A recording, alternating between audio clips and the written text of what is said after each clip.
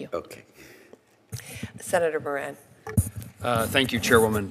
I'd first like to acknowledge, as several of my colleagues have done, the purple in the audience.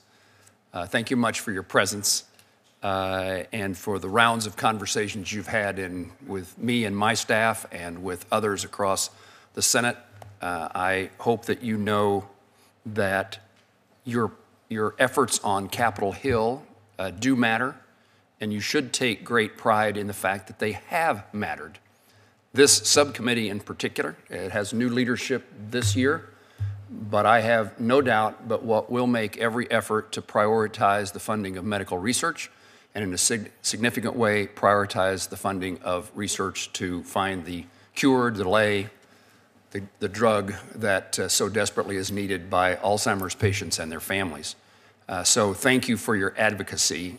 It is something that I would speak on behalf of my colleagues that we're all proud of ourselves, although the real credit belongs to you and many others for the success, a bipartisan success that has occurred now, I think, for 5 years. Maybe we're on our 6th year, in which those of us still on the committee and those who preceded us have made certain that this topic is something that matters to us because it makes such a difference.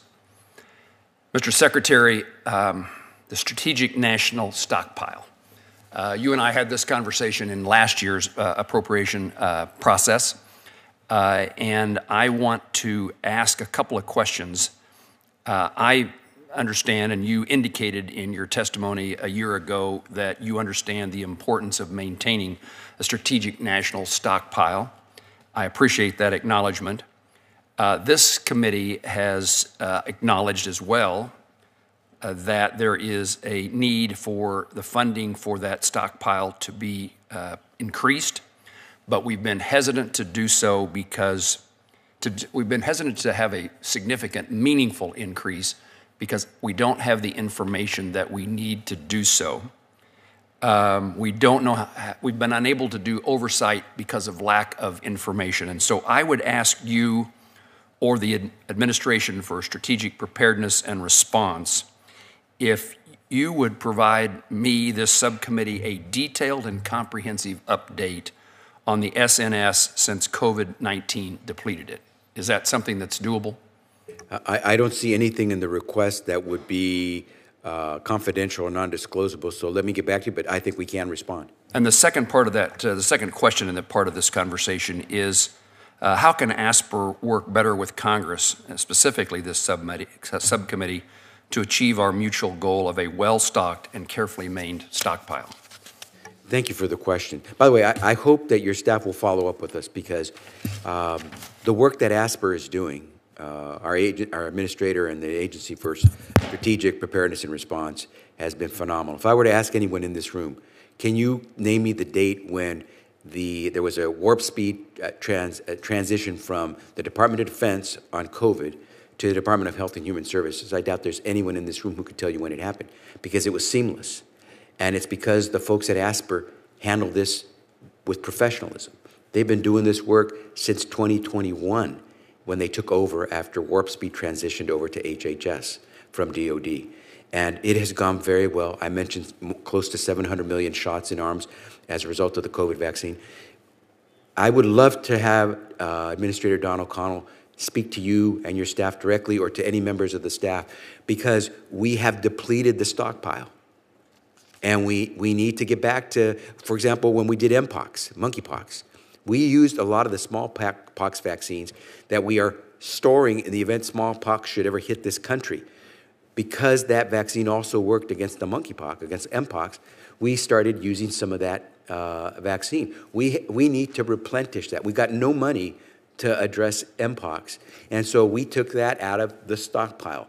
To replenish those smallpox vaccines will cost money, but we need to. And so I absolutely want you to have sight because neither you nor I wants to be caught flat-footed if we find that our stockpile is depleted. So we will follow up. Thank you. I appreciate you expanding. Certainly COVID was an important component of the necessity for vaccines, but this is broader than that. Yes. You mentioned monkeypox. There's a whole array in today's dangerous adversarial circumstance we face in the world, we need to be fully prepared. My final question, Chairwoman, is ASPR recently released its industrial base expansion platform.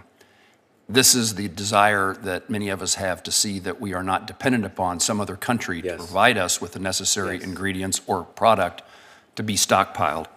Do you think there's a similar pathway to increase the opportunities for smaller biotechnology and manufacturing companies to offer their supplies to SNS? Answer is yes. And by the way, Senator, great question, because it points out why it is so essential that we receive money, the $20 to $30 billion that we're asking for with regard to COVID, because that will help us replenish some of the accounts that were depleted as a result of COVID, including, of course, the stockpile. Remember that the stockpile maintains supplies of product and material that expire. And if we don't keep those supplies replenished, we may have something in our storage units, but it really won't serve the true purpose. And so there's so much that goes on that goes well beyond COVID, as you said. And absolutely, one of the things we love to do, as we were trying to get the dollars, the $80 billion request for COVID to replenish funds, would have given us a chance to actually start working on domestic production, because ASPR could have focused some resources on actually trying to stand up that domestic production. But we're so caught right now in trying to just backfill our reserves that it makes it tough to even consider try to help domestic production really launch in this country. I hope my conversation indicates to those who are listening to you and I have this conversation that there's an interest in finding ways to be helpful. 150%. Thank you. Well, thank you to my colleagues.